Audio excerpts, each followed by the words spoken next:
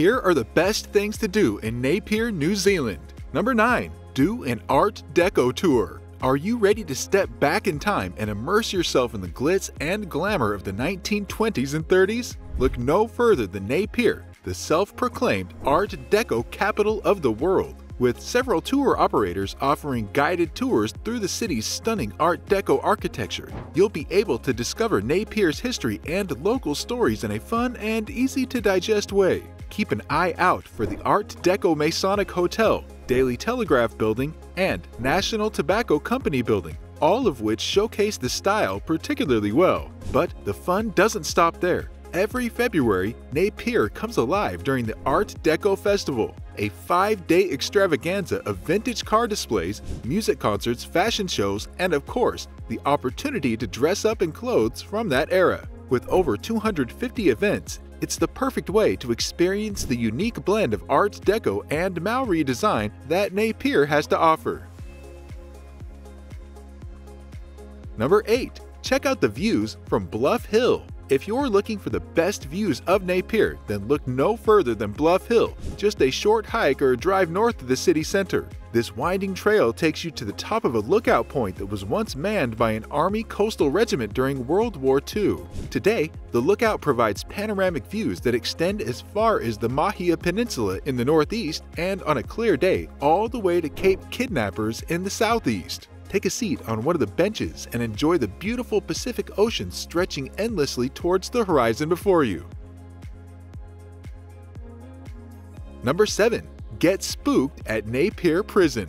Get ready for a one-of-a-kind, spine-tingling experience in Napier with a visit to Napier Prison. This eerie old building has a past that'll give you chills. It's been a prison, an orphanage, and a psychiatric unit, and there's even talk of it being haunted. But don't worry, it's not all doom and gloom. You'll have a blast. With self-guided tours, you get a chance to explore the prison and learn about the stories of famous New Zealand inmates. And if you're feeling brave, dress up in prison gear for a hilarious photo op. For those who are extra curious about the prison's spooky past, join one of the specialized ghost walks that take place in the evenings. And if you're feeling really adventurous, try your hand at the prison's escape room experience.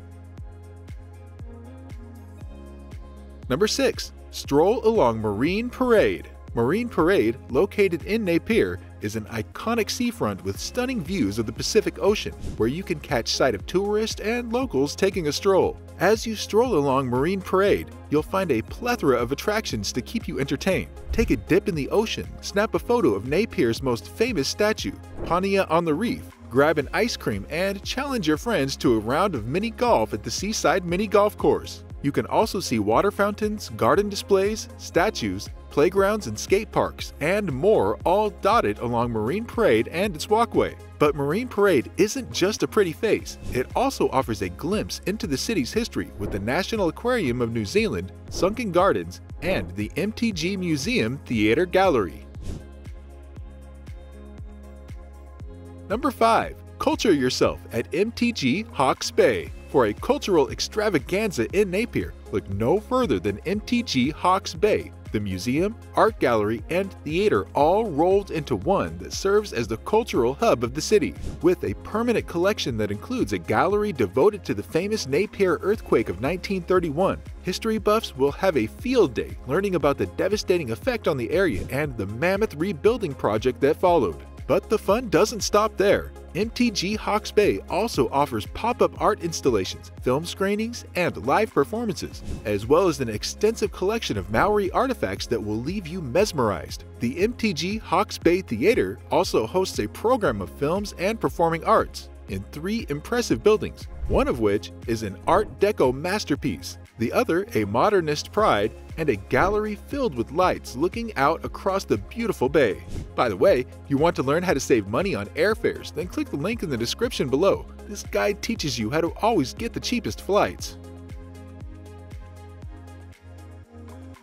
Number 4. See gannets at Cape Kidnappers. Cape Kidnappers, located just south of Napier, is a must-see destination for nature lovers and birdwatchers alike. This craggy peninsula is home to the world's largest gannet colony, and let me tell you, these birds know how to put on a show. with wind-swept cliffs that would make even the most fearless climber nervous, and stretches of a beach so narrow they're almost non-existent. Cape Kidnappers is a feast for the eyes. Not to mention, it's got a pretty interesting story too. It was named by Captain Cook after a group of local Maori kidnapped his Tahitian cabin boy. But don't let that detour you. The gannets are way more friendly. You could take a tour by tractor, hike along the beach, or even climb up the side of the cliff for an up-close look at these feathered friends.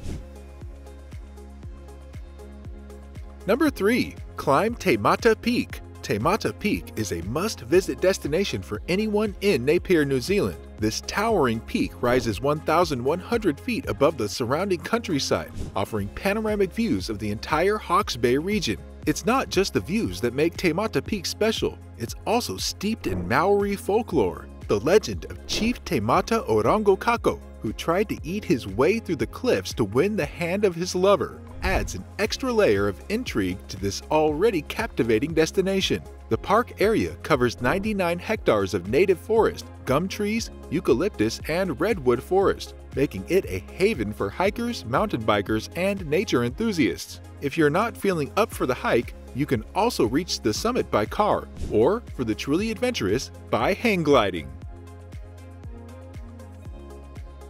Number 2. Check out the National Aquarium of New Zealand. Get ready for an underwater adventure at the National Aquarium in Napier. Located on Marine Parade, this aquarium boasts a wide variety of aquatic and semi-aquatic species from around the world, from seahorses and penguins to kiwi, tuatara, piranhas, and sharks. There is something for everyone to enjoy. One of the highlights is the 1.5 million-liter Oceanarium tunnel that allows you to get up close and personal with the sea life swimming overhead. You can also spot New Zealand's native wildlife like tuatara, kiwi, and eels. And let's not forget the famous little penguins from Penguin Cove, each of whom have been rescued and given a new home in the aquarium. It's a fun, educational, and entertaining experience for all ages. Number 1. Visit Otatara Pa. Step back in time and immerse yourself in New Zealand's rich history and culture with a visit to Otatara Pa, one of the best remaining Maori fortified village sites in the country. This 40-hectare reserve offers a 45-minute one-way walk around the reserve, allowing you to see archaeological features and soak in commanding views of the surrounding region, including Napier, Cape Kidnappers, and, on a clear day, even Mount Ruapehu. Once home to Chief Tuataufa, who dominated the region, the site has been carefully preserved, and many of the foundations of terraced dwelling sites and food pits can still be seen. It's a must-see destination for history buffs and anyone interested in the Maori culture. Click here for more things to do in New Zealand.